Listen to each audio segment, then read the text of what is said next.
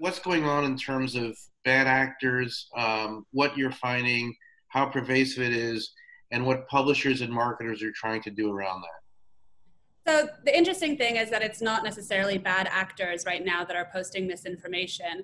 There is probably some of that as well, but because it is such a fast-moving situation and things get outdated really quickly, you are just happening to find sort of misinformation posted by a lot of times well-meaning people who are just uninformed.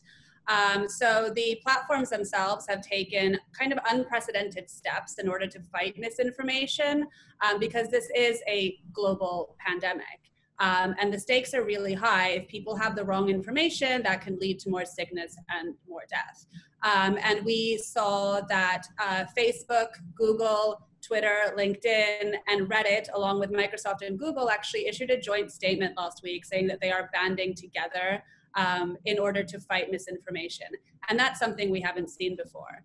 And that's on top of a lot of individual measures that they've been taking. Facebook provided the World Health Organization with as many free ads as they wanted, took down ads by companies that were trying to exploit the situation by claiming they had a cure for the virus, for example.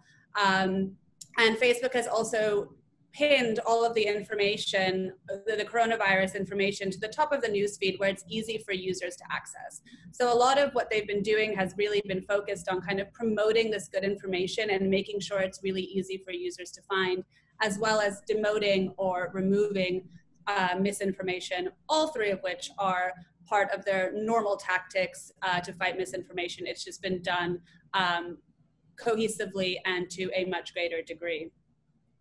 So is it possible at all to quantify how much bad and misleading information is there on social media? I mean, I'm not sure how that would be, how you would quantify that, but what's sort of your view on the scope of it? I mean, I wish I had hard numbers to share with you. I don't. I can tell you that there was a stat from Sprinkler, which looked at the number of coronavirus mentions on, I believe it was March 11th, but at least sometime in early to mid-March, across blogs, social media, and publishers, and found that there was 19 million in just one day. And now compare that to how many mentions there were of President Donald Trump on the same day, you can see that it was a lot more. There was only 4 million. So understanding how much of that is good information and how much of that is misinformation is really difficult, but I think it is safe to say that a large share of that was at least outdated, if not uninformed, just because of the nature of the situation.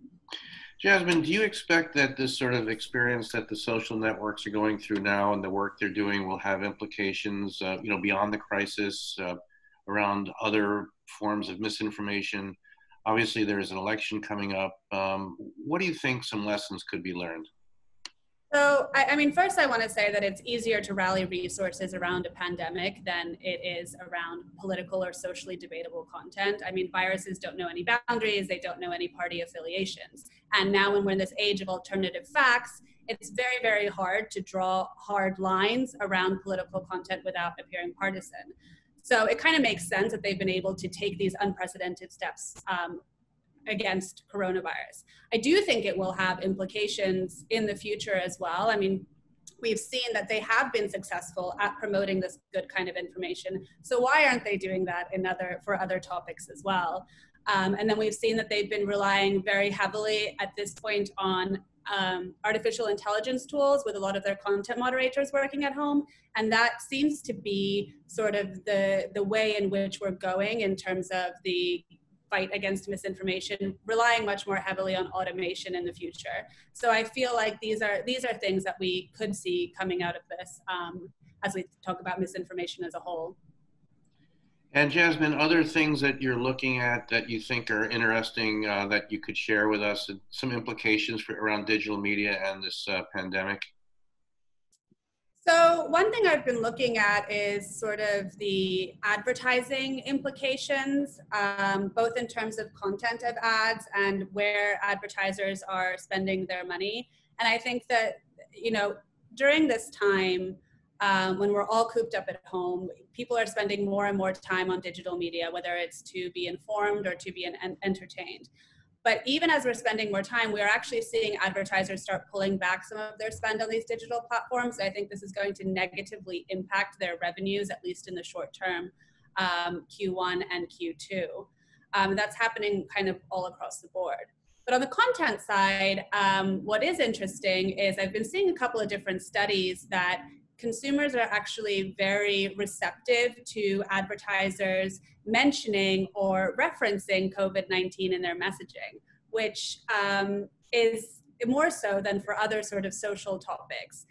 They tend to say that only brands that have it's authentic to them to talk about a specific topic should be mentioning that in their messaging.